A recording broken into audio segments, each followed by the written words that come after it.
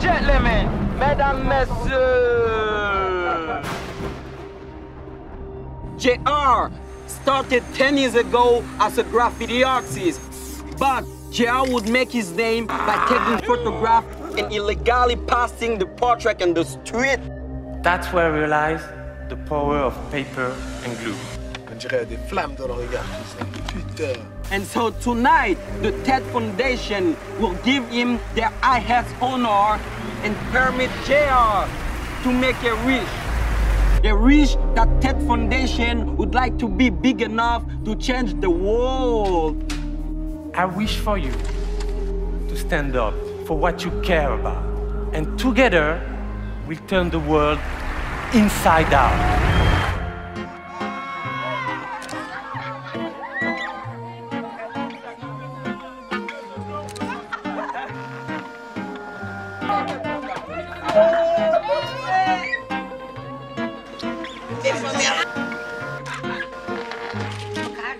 We're not an organization, we don't have a direct purpose.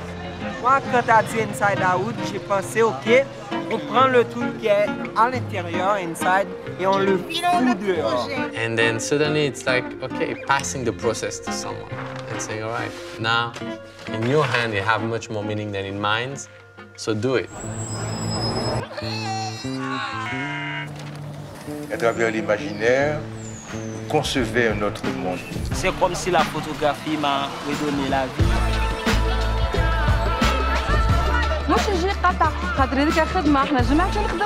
Et tu pousses pas des barrières dans un pays sans te confronter vraiment. Tu trouves les limites. Ne mettez pas sur nos murs. Il nous appartient à ce mur.